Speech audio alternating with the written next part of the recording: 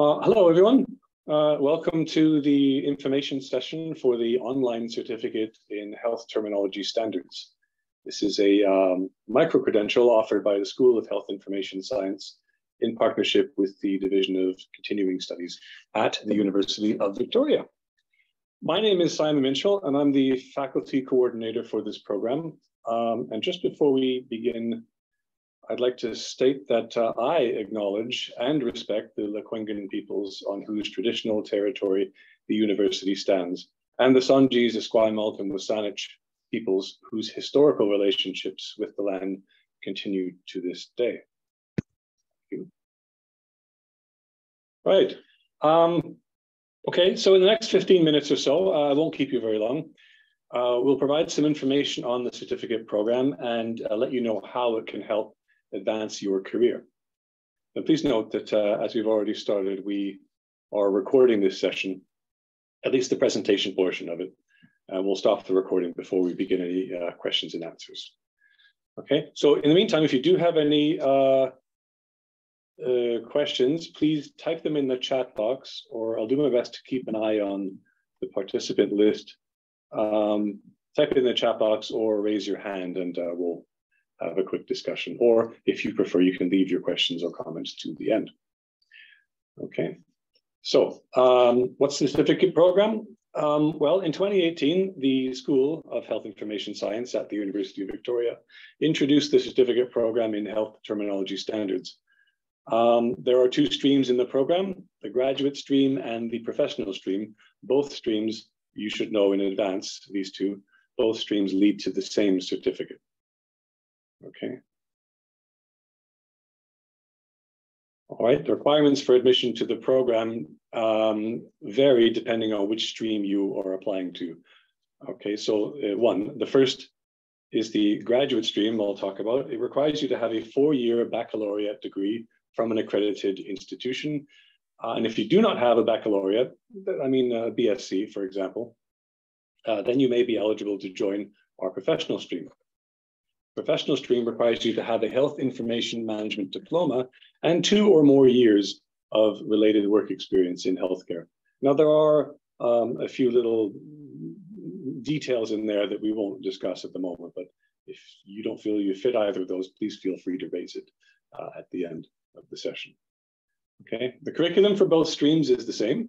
So it doesn't matter which one you're in, you're going to get the same education out of the program. And it's a 1-year part-time program with 4 courses of weekly virtual classes and a virtual workshop in May. Students who graduate from the certificate program will be eligible to apply for the Certified Terminology Standards Specialist credential, known as the CTSS. We're starting to see some of these on job advertisements from industry. And the CTSS comes from the Canadian College of Health Information Management, or the CCHIM, which is part of CHIMA, the Canadian Health Information Management Association. And it's worth mentioning because CHIMA has a membership of around 4,000 practicing health information management professionals across Canada. Okay, now let's talk about the courses involved in the certificate program. Okay, this is an overview, and it's jointly delivered by faculty, adjunct faculty, and industry partners, such as Accenture, the Canadian Institute for Health Information, CIHI, RKL Informatics, Ontario Health, and Canada Health Infoway. They all contribute to the lessons and lectures in the program. Okay. There are 4 courses in the Health Terminology Standards Certificate program. They're shown here on the screen. The first course has the course code HINF 535. This is Health Information Standards. It's your introductory, detailed course to begin the program. It's completed over 13 weeks and it begins in September. HINF 535 introduces you to different types of terminology standards for capturing clinical events, things like diagnoses, findings, assessments, medications, and also for data exchange to facilitate sharing information, patient information particularly, through electronic means. Okay, there are hands-on learning activities and term papers so that you can apply the concepts you learned to real cases. HINF 535 is co-taught by subject matter experts from Accenture and Kai-Hai, as well as faculty from the department here. The second course is 536, a course on controlled terminology standards. HINF 536 is also completed over a 13-week period beginning in January. During HINF 536, you will learn more about specific terminologies, such as SNOMED CT, which is a reference terminology for diagnoses, clinical findings, body sites, organisms, and on and on. And most of things in healthcare can be described using SNOMED CT. It's vast. You'll learn how SNOMED terminologies are used to create subsets, extensions, cross maps, and how it's even used to query patient records. We'll also learn about how to implement and support these terminologies in health organizations. The third course of the four is HINF 537, called Health Information Exchange Standards. Okay, HINF 537 is taught in a compressed format. It's not done the same way as the other two. In addition to weekly online courses, it's taught over 6 weeks and it begins in April. Okay, and it consists again of weekly online classes and a virtual workshop, often in the third week of May. HINF 537 will introduce you to real-life standards-based healthcare applications and case studies for such areas as immunization, medication, imaging, lab tests, and clinical reports. The emphasis of HINF 537 is on the appropriate use of terminology standards in these healthcare applications. The course is co-taught by subject matter experts from Ontario Health, Accenture, Infoway, and Kai-Hai. I mentioned that HINF 537 is in a compressed format. It's held during the summer term, and it is followed immediately by the fourth course, HINF 597, which is the final course in the series. The whole program takes a year. Okay, HINF 597 is a capstone course in which you'll complete a field project within a 3-month period. It runs from June through to August. The field project allows you to apply what you have learned in the previous 3 courses to work on a practical terminology-related project. The courses include an evening seminar series in June and discusses the latest developments in health information standards, and is also these seminars that appear throughout this series are just great. I can't overstate them enough. Okay, again, the health industry experts come in to do it. So you might be asking, well, what is the capstone project all about? And so we have I have a bunch of words coming up on this, and I'll try to break it down. Typically, you're given a topic, or you choose a topic rather, that's framed within the standards life cycle. So the standards development life cycle. Okay, and this covers needs, identification, specification, and development. If you're familiar at all with the software development life cycle, it's similar, but tailored to the development and deployment of standards. Okay, so here's some examples of HINF 597 field projects. It's a really wide range. You could do a requirements analysis, or try to do elicitation for requirements of specific terminologies. You could do a literature review on a specific terminology for a health organization. You can perform an analysis of local clinical terms, provided that you have the suitable coverage for this in terms of ethics and access to data. And many more. Let me just fill out the screen here for you. You could do a mapping project where you're mapping local drug terms, or perhaps even analyzing the gamut of a particular standard. So the standards tend to be vast, how much of the standard is used in your particular health authority, for example.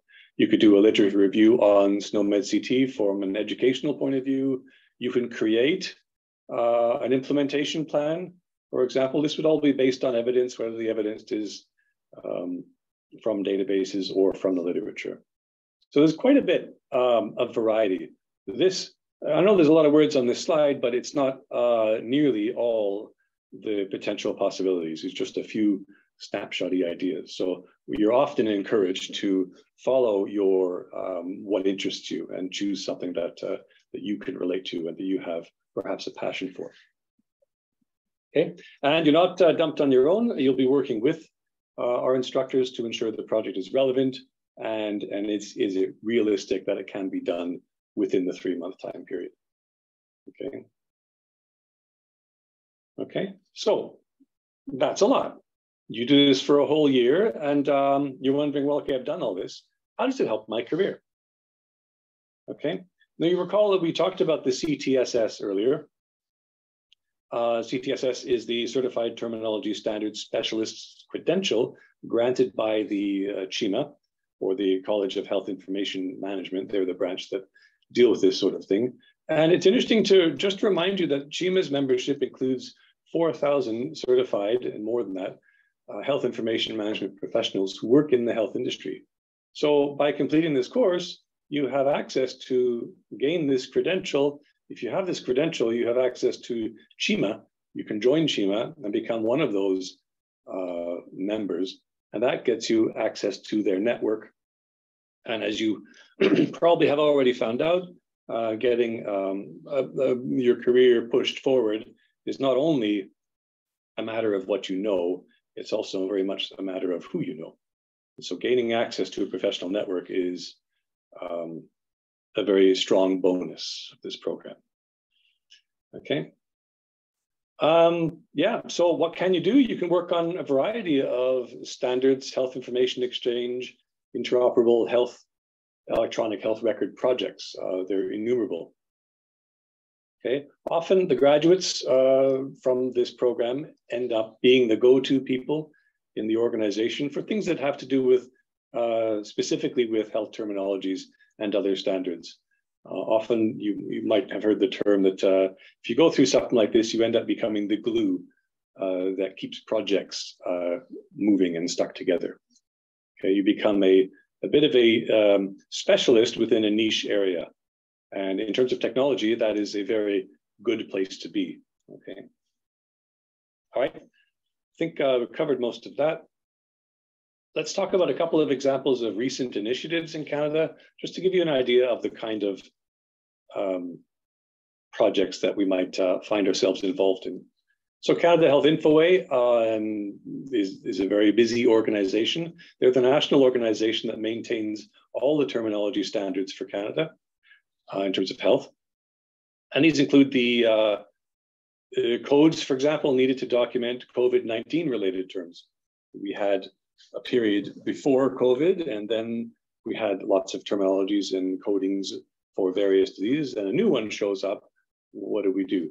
Well, it's Canada Health Infoway's job to wrangle this new knowledge and make sure that the standards reflect the reality that's happening in our healthcare systems. Okay, so they dealt with COVID-19 related terms, virus names, clinical conditions, lab tests, treatments. All of those need to be addressed when it comes to standards. And as a terminology specialist, you could help for projects like that to maintain the list of these important value sets, make sure they're up to date in the organization's EHR and information systems, for example. Okay, so that's Canada Health Infoway. Another one is the Pan-Canadian Patient Summary, the Canadian specifications for it. The patient summary overall is a document with essential health information on an individual, defined in a way that it can be implemented as an electronic record or extracted for secure exchange between organizations. Okay, you have information in one organization, how does it get to the next one without getting mangled or lost? Okay, so that's a patient summary. The Pan-Canadian Patient Summary is based on the International Patient Summary, or IPS, and that's a standard initially developed to support cross-border exchange, so between countries, of personal health information. Things such as allergies, problems, medications, vaccinations, results, procedures, and on and on and on. Some Canadian jurisdictions have started to extend the Pan-Canadian standard to support the regional and local exchange of patient information electronically. Okay, so there is a lot of work in this area. And these, being a terminology specialist, you become a shoo-in for projects like this. Okay, at the policy level now, looking at, I'm sure it's DIHEX, I guess, the Digital Health Information Exchange Regulation. This is in Ontario, and it provides the regulatory framework for Ontario Health to define and implement health information standards. and the requirements for its use in interoperability specifications. So this is an overall effort to ensure that all electronic systems and tools can share patients' information meaningfully across the organization's EHR and information systems. Okay, so these and many other projects, they all need people that have demonstrated knowledge of the standards subject area, okay? So they all need graduates from the certificate program, okay? So let's look at two such graduates. I've anonymized this. So this is RD, and she has an MSc and also the CTSS accreditation, works as a management consultant in industry, in healthcare. Okay, and when asked why the UVic certificate program appealed to her, well, she said it offers a deep dive into health terminology standards, which was of interest. It helped her bridge the gap between technical and non-technical people. There's that glue piece again. You know, if you are an alum of this program and you know your stuff when it comes to standards and you're working on a project with people that don't know it, then your efforts can really keep the project moving and not prevent it from failing, hopefully. Okay. And the fact that she enjoyed the fact, I mean, a management consultant with an MSc, this is a busy person, right? And being allowed to work full time while studying, that's a feature because it's a part-time course, is valuable. Okay. And there's a bit more to be read on that. Another one, this is J.O. This is a nurse this time, who is a certificate alum and does not have an MSc, works as a community coordinator, and is a member of CHIMA. Okay, and this person was really interested in health equity. Okay? This is the prime reason why they wanted to get into the program. Health information systems and exchanges are designed, he writes, using international, national, provincial, and other standards. As a nurse, health equity and the values of the Canadian healthcare system, such as universality, accessibility, and so on, are not simply ideals. This is somebody with a passionate view, right? They are calls to action. Okay, the term passion, you might not think, shows up quite frequently within health informatics. We're all glad to see that. Okay, so through the standards work, he can bring the voice to the marginalized and help create the conditions for equity by working to ensure that the system and structures are inclusive and are diverse. Okay, so lots of different backgrounds come through the program. All right, that's what we've got for you so far. So yeah, where do I start? How do I get more info? Really, your best bet to get more information is to navigate to this website. You all were directed to the website to find the location of this information session. So to get the more information, the clearest, most up-to-date information is right back there at that website. Okay, we have one website here. I mentioned there were two streams. We have a single site here. You can see the address there, certificatesindex.phd at UVic underneath HSD and HINF. Okay, and whether you need this stream or that stream is a question largely you can get answered there. Okay. The other option to get more information is really to contact myself. I'm Simon. My email address for the purposes of this program is HTS, Health Terminology Standards, HTS Coord, COORD at uvic.ca. And I can redirect where you need to go from there. Okay. There is more information under certificates at the UVic website. You'll find information about the program overview, more about admission requirements, about how to apply the fees and things like that. If you want to know more about the CTSS that you're eligible for, having graduated from this program, you can go to the CCHIM website. CTSS is a bit of it's a unique acronym, so simply Googling for that will likely get you to the right place. All right, so that's the end of the presentation. I know we whipped through a lot of stuff. I think right now, before I'm gonna have to just turn the recording off. I'm just remembering that, which is unusual